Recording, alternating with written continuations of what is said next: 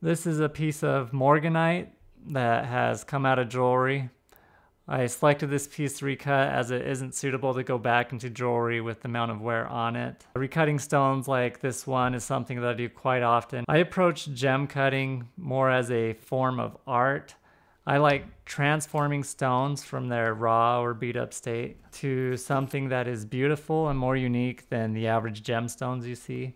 I often use designs that I like from online that the authors have made available for anyone to use for free. For this stone, the cut that I am using is called Splitmains Brilliant, which is a design by Steele.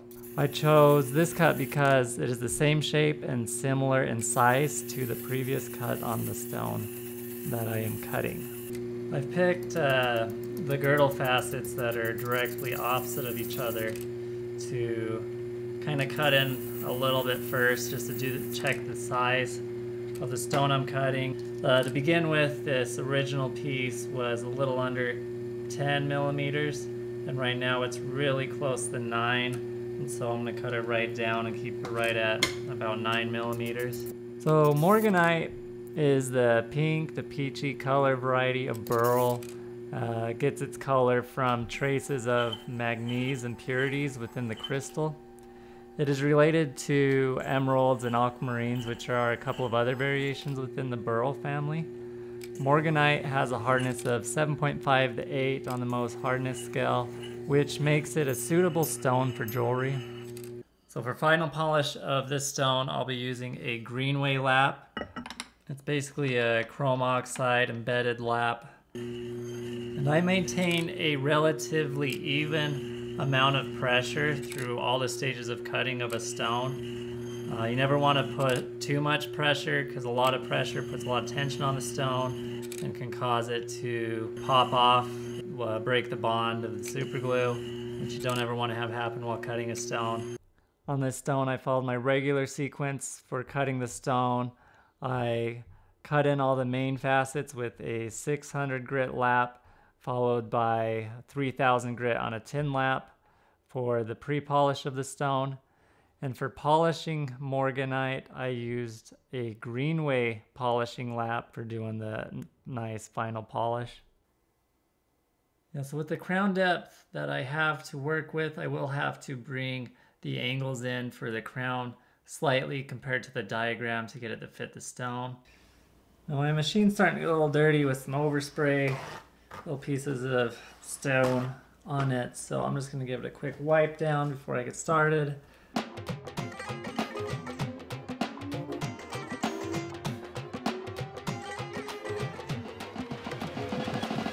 Alright, that looks a lot better. Let's take it out of the transfer block. Let's heat it off.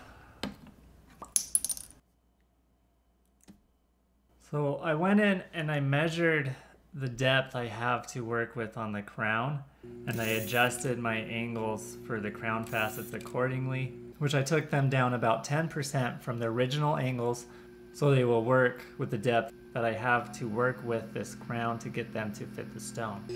Morganite cuts and polishes fairly quickly and relatively easily as far as stone cutting goes, so it won't take very long at all to get the stone finished and have the finished piece. The cutting and polishing of the crown side of this stone went smoothly all the way up until I got to cutting in the table. There was a deep scratch that I thought would cut out pretty easily in the stone, but as I cut in my table where I wanted it to be, the scratch was still there. And the scratch was big and deep enough that it's not something I would want to leave in the stone because it would be noticeable and not look very good. So I kept cutting the stone in with the pre-polish, thinking it would come out pretty quick, but the table was very overcut by the time I was finally able to get the scratch to come out. It ran that deep. Once the scratch was finally out, I went ahead and polished the table as normal. Cutting and polishing it in, I cut it way deeper than I want it to be, at almost completely cutting out the star facets.